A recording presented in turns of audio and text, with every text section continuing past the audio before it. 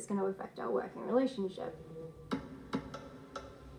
A national survey of lawyers and barristers found 1 in 4 females and 1 in 10 men experienced sexual harassment. Women reported receiving unwanted advances, feeling objectified, or being exposed to inappropriate sexual behaviour. The figures for female barristers is more alarming in New South Wales, where nearly 1 in 2 experienced sexual harassment. Not one of them had made a formal complaint.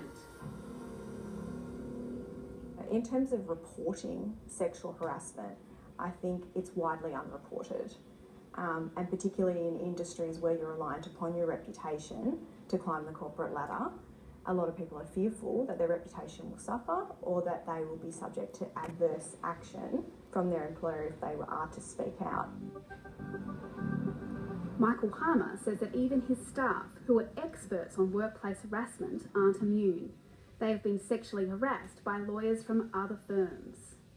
We're in the middle of a major case. A leading member of the bar starts sexually harassing one of our instructing solicitors. We're caught, we need the case to go on, we can't dump the person halfway through the case. Very difficult situation and very difficult to manage. It's right throughout our industry, and it's very difficult for female practitioners to get the outcomes they deserve.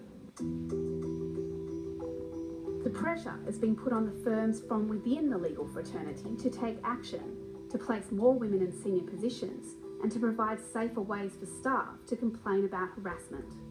A lot of practices aren't dealing with it head on. They don't have policies and procedures, or if they do, employees don't know about it and they don't know who to complain to. The behaviour will never stop completely, but